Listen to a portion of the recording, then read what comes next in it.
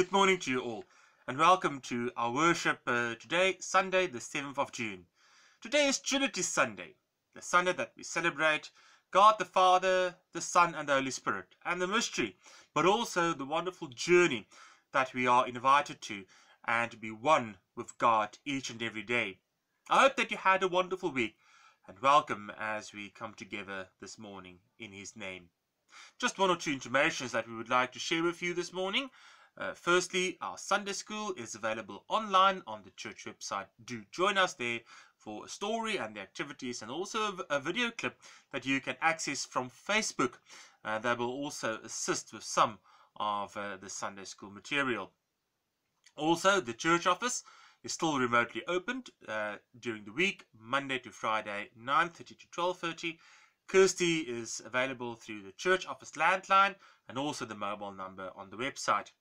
Then a reminder that there is still the weekly prayer moment at 7 o'clock tonight, when all the churches over Scotland join in prayer as we pray for the world and especially also for our country during this time.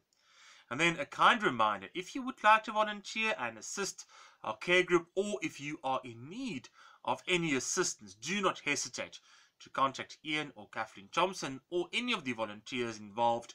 They will get in touch with you and try to assist as far as possible. Today we come together in the name of God and we worship Him as the Lord of Lords and the King of Kings. And on this Trinity Sunday we are reminded that God opened Himself up as a Father to us through the Son and by the life-giving comfort of His Holy Spirit. Therefore we come to bring glory to God for all the great things that He has done. Let us therefore sing hymn 512, To God be the glory, great things He has done. Hymn 512.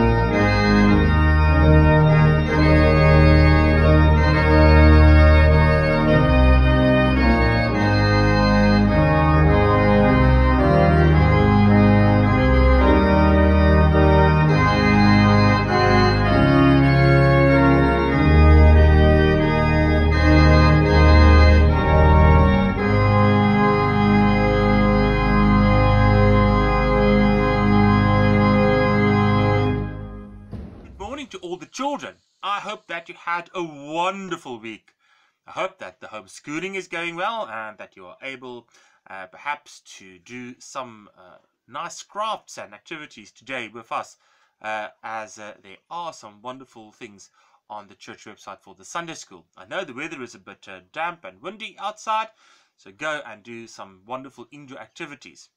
I hope also that you are still well and safe, and that you are enjoying the company of those around you.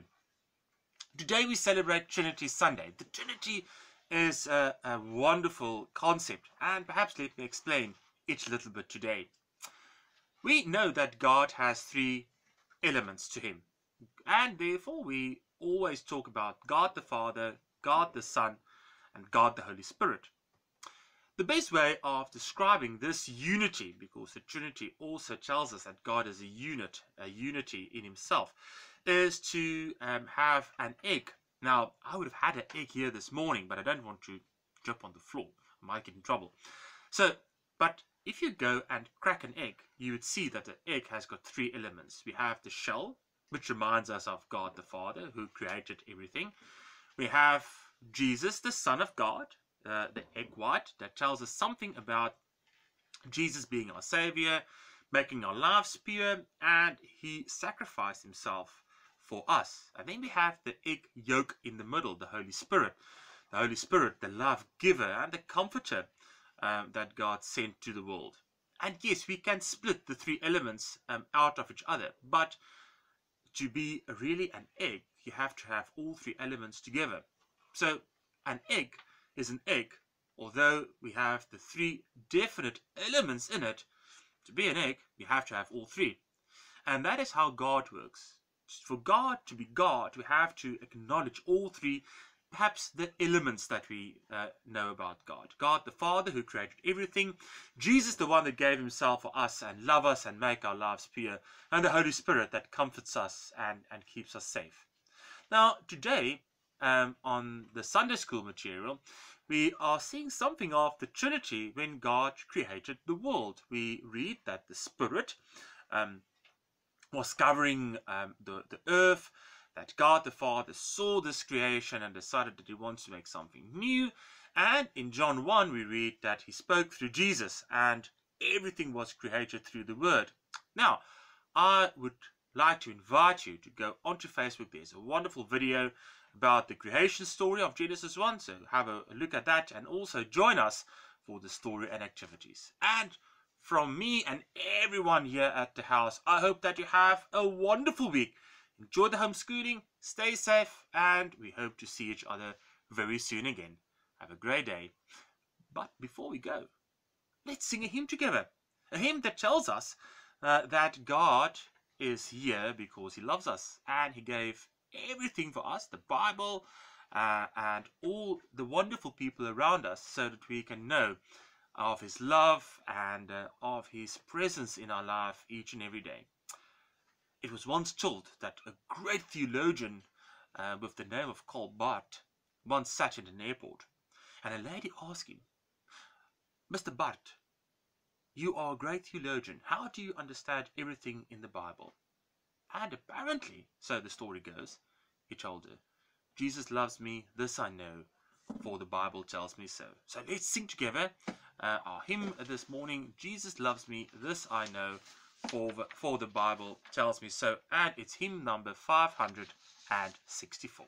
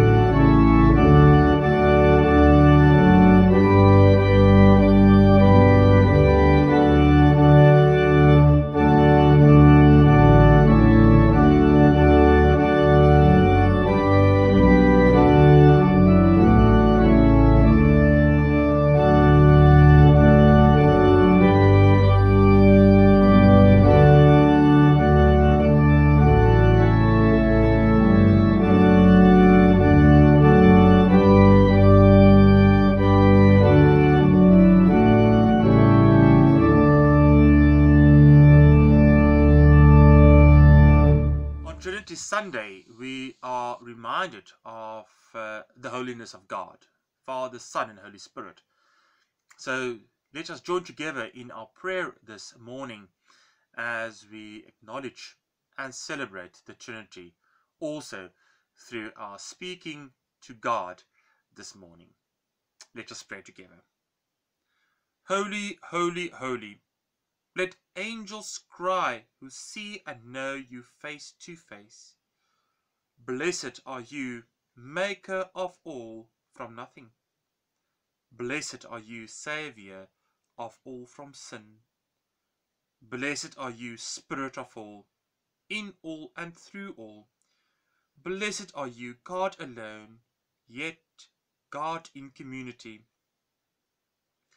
Blessed, O God, your church on earth, with the harmony and diversity of heaven, that we may be one as you are one. Holy are you, God, our Maker. Holy are you, Christ, our Saviour. Holy are you, Spirit and Sanctifier. Surrounded by the community of saints, you live in community, three yet one, diverse yet united. Be a model for us of how the church must live. Be a model for us of how our communities must be healthy. Be a model for us of how in ourselves we must be whole and holy. God, our Father, Mother, Creator and Protector, made in your image, we adore you. Christ, our brother, friend, servant and Saviour, converted by your love, we adore you. Holy Spirit, our inspirer, comforter, counsel and defender, blessed by your presence, we adore you. God, three in one, whose nature we acknowledge as mystery, we praise you for every sign of your care, for your variety of gifts, and for every way in which you help, heal, and uphold us. And now, God, as we continue our prayer, we join the Church Universal in the words that your Son taught us, something about your kingdom and something about the unity that we are inspired to when we say the words, Our Father who art in heaven, hallowed be thy name.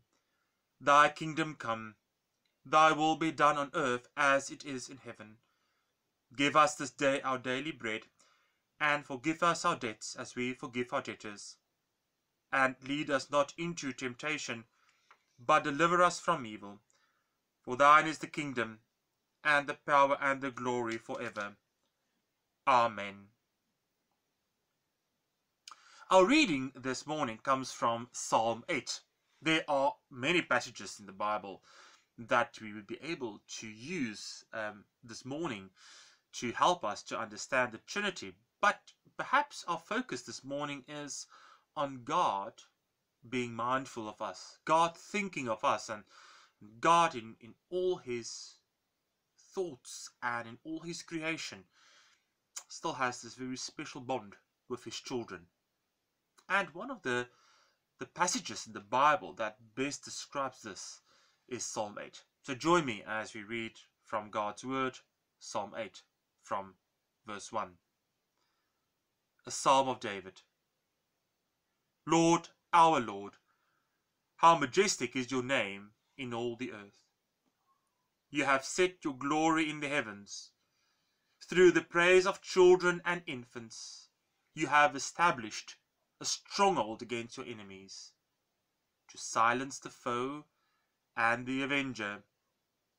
When I consider your heavens, the work of your fingers, the moon and the stars which you have set in place, what is mankind that you are mindful of them, human beings that you care for them? You have made them a little lower than the angels, and crowned them with glory and honor. You have made them rulers over the work of your hands.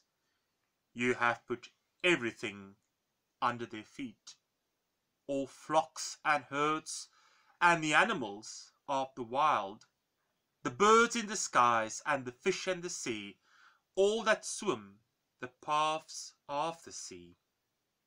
Lord, our Lord, how majestic is your name in all the earth. Praise be to God for his holy word. Amen.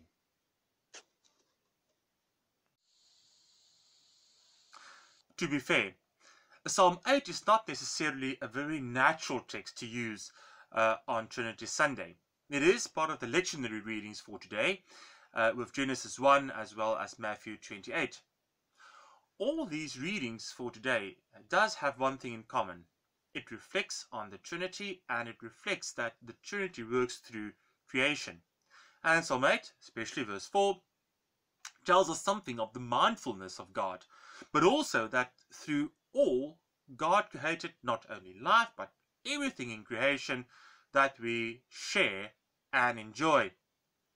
It reminds me of a story that I once heard, and I would like to share it with you this morning. The fine preacher George Buttrick was once on an aeroplane, scribbling out sermon notes on his legal pad. The man next to him asked what he was doing, and Buttrick answered, "I am working on Sunday's sermon. I am a minister." "Oh yeah," the man replied, "religion. I like to keep my religion simple. I don't like complicated doctrines. I do unto others as you would have done unto yourself. The golden rule, that is my religion." "I see," Reverend Buttrick replied. "And what is it that you do?"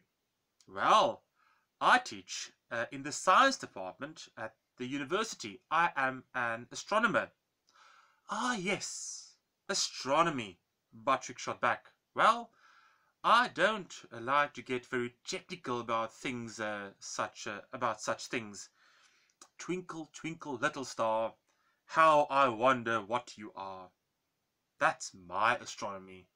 Why would anyone ever need more than that?" I like the story, not because Buttrick was as witty as can be, but because we sometimes have to grasp the nettle of some difficult concepts, even within our journey with Christ. The Trinity, perhaps one of them. Difficult sometimes to comprehend the three in one and the unity within the diversity of God. But perhaps the image of the egg that we used in the children's address is something that we can use. The whole idea that an egg is only an egg if it has those three elements: the shell, the egg white, the yolk. And we can only see the full prism of God once we understand that God is Father of creation, His Son our Savior, and the Spirit our Comforter. But that brings us back to the question, but why does God want to have anything to do with us? If He is so all-powerful and almighty and omnipresent, why is it that God has always had us on His mind? It reminds me of that country song, "You Were Always on My Mind," because in Psalm 8 we read that we are always on God's mind. There's something very special about the reading from Psalm 8 this morning. Something that reminds us of not only God's presence, but the active work of God in our lives. The fact that God is not somewhere in a distance looking at us, but that He is indeed an active and participating God in our lives. The psalm writer says in verse 4 quite rightly, "What is it that you are mindful of us, human beings, that you care for them?" I hear the words of Jesus ringing from John 3 verse 16, "Because God so loved the world that He was willing to give His only Son." I hear Christ praying in John 17, saying, "God, may they be through your Spirit, may they be one with us." Praying for the world, praying for His disciples, praying for us at that very moment, if you remember John 17 from our previous sermons. Yes, Psalm 8 is perhaps a wonderful collective summary of how God interacts in our lives and brings us closer to Him each and every day. There's something of the nature of God that is revealed within Psalm 8. Perhaps something that has been revealed in our own lives over the last few weeks. The fact that as we were locked down in our homes, we became more mindful of each other. Perhaps in our families, we dusted off the Scrabble and we started playing some of the old board games. I can certainly attest that in our own house with the children, we were suddenly more mindful of each other, trying to understand how we interact with one another, trying to understand what we are feeling and what we are doing and how we are doing that. There was suddenly a bit of a mindfulness that was always there, but remember, suddenly being in the house 24/7 for many weeks, you had to adjust. We had to adjust into this new way of life. We had to adjust um, coming together as a family. It has always been like that. But you just become so much more aware, being mindful of family and friends that are far, those who we had to call, those who we had to keep in contact with. We were mindful of their feelings. We were mindful of their emotional state. And it's something of that mindfulness that we have experienced over the last few weeks that makes it easier for me to understand how God is always, always mindful of me. There's a story that is reflected in the movie A Beautiful Mind, when Professor John Nash was standing at the governor's house speaking to who would have the lady who would later become his wife. And she was describing a painting to John Nash. He was standing next to her and she was describing this wonderful picture to him. And she said, God must have been an artist, so that this beautiful painting, this beautiful light that is reflected through the strokes of the brush, that this became such a complete picture. Nash never replied on her remark. A few weeks later, he gathered the courage to ask her out on a date, a meal. And as they were sitting in the restaurant, he gave her a gift. And as she opened it, it was indeed a crystal. A crystal that if you kept it to the light, you suddenly saw the different strokes of light reflecting through the crystal. And then she replied to him, she said, I never thought that you listened to me because you never replied when I made the remark about the painting. And John Nash replied, yes, I was listening indeed.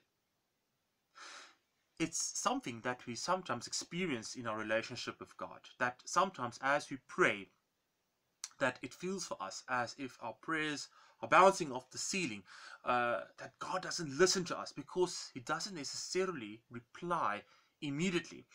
And although Paul writes in Romans 8 that the Holy Spirit always intercedes on our behalf before God, praying before God according to God's will for us, it does not take away the fact that we sometimes feel that God's not listening, God's not here, that God forgot us somewhere along the line. And I must confess that perhaps during this lockdown period, there might have been moments when we thought, well, where is God in all of this?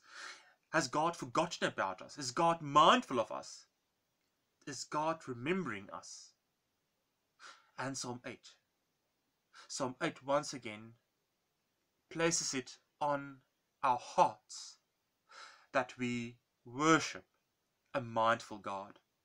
A God that knows us emotionally. A God that knows our strengths and weaknesses. A God that embraces us for who we are and for how we feel sometimes. Because God has got us on His mind 24/7. Not only during a lockdown. but from birth until that moment when we pass on into eternal life with Him. That is how mindful God is about each one of us. That's how carefully God nurtures us in our journey of faith. Even though we sometimes might feel that He doesn't reply immediately, He does. He does through His creation, through the work of His fingers, the moon and the stars, the psalm writer writes, which you have set in your place. Verse 3 of Psalm 8. When David says that you have made us just a little lower than angels. You crowned us with glory and honor. God loved us so much that He sent His Son. God made us rulers of His creation, and we not always doing such a grand job with that. And perhaps that the text also helps us to become more mindful, not only of God, but also of the people around us, of God's creation, as we look around us in this new world that we are stepping in, that there's something also that we need to acknowledge, that as God's managers in this world, we need to think harder on how to love one another, how to comfort one another, and how we treat one another in this world. Because God gave this world to us. It's our world. But God also challenges us to be mindful of it. To know from the text that God is always mindful of me, listening to me and caring and loving me, is a wonderful promise. And it sustains us during difficult times. But it's also a challenge to look at creation and to look at the world around us and to ask, how mindful are we of one another? May God help us and lead us in this journey. May He, through His own mindfulness, assist us to carry on with the message of hope, the message of love, and the message of the comfort that we experience through Jesus Christ our Lord and through the work of the Holy Spirit. God, three in one, but also a diversified union of which we, as His children, are part of. Lord, our Lord, how majestic is your name in all the earth. Amen. We come together once more in prayer to intercede for our world, but also to give thanks that we are able to live every day in the presence of God. Let us pray. Heavenly Father, Son, and Holy Spirit, on this Trinity Sunday we give you thanks that you are three in one, but also in the diversity we find a unity, and that we may be one with you. We thank you, Lord, for creation. We thank you that you have made us your children, that through your life, through the gift of life, through your guiding hand, and through your sustaining love, we may share your friendship, that we may share your duty, that we may teach each other to trust you and to be with you. God and Father of us all, through your creation you also sent your Son into our world to be our Saviour and friend. You also gave us Holy Spirit to be our comforter, to be part of your body. Therefore, Lord, we also pray this morning for your church, for its ministry, and for all its means of grace. In our weakness, Lord, you are our strength. In our darkness, our light. In our sorrows, our comfort and peace. You are the everlasting to everlasting. You are our God, Father, Son, and Holy Spirit, one God, glorified forever. We therefore give you thanks for the world that we live in, because, loving God, you care for us as your children. You know each one, and you hear each of our prayers. You know each house, and see each need. Give peace and love to those who call upon you, and receive us into the kingdom of your light. Bless those who need comfort today, all those who are in trouble or pain. Heal those who are sick, support those who are dying, console those who mourn, supply the wants of those who are in need, and be near to those whom we now name in silence.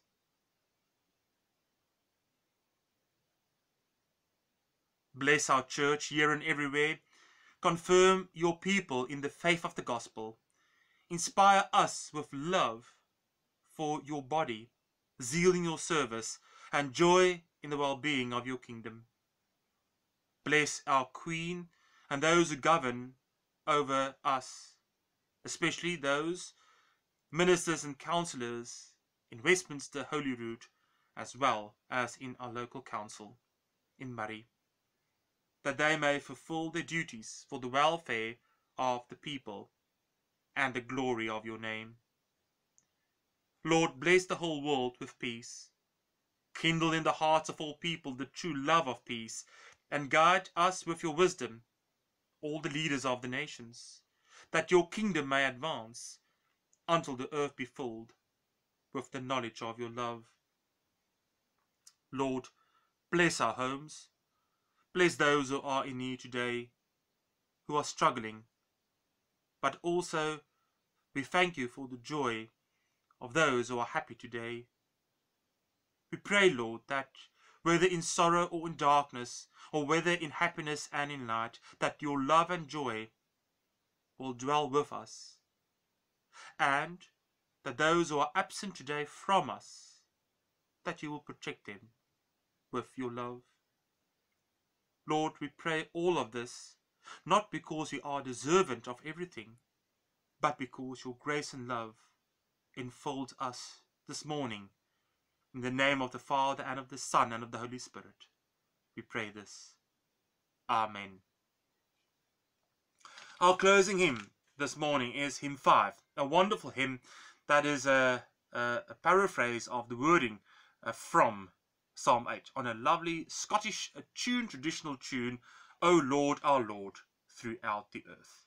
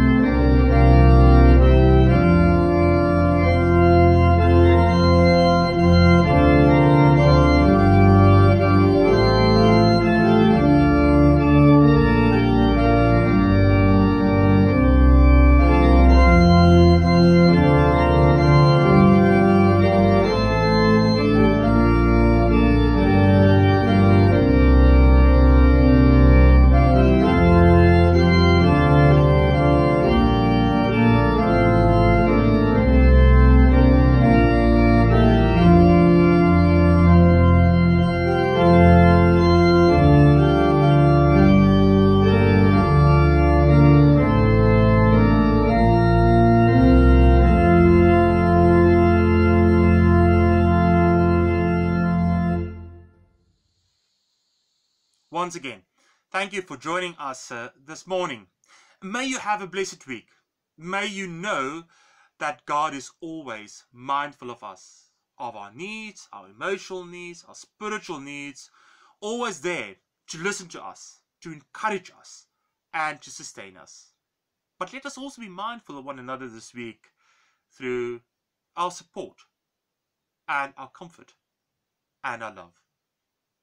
Go in the peace of the Lord, and may the blessing of God Almighty, Father, Son, and Holy Spirit be with us, to carry us, to sustain us, to give us hope, and to love us, now and evermore. Amen. As usual, we close our service by singing hymn 786, May the God of Peace be with us. May this week be a week filled with God's blessing. Goodbye.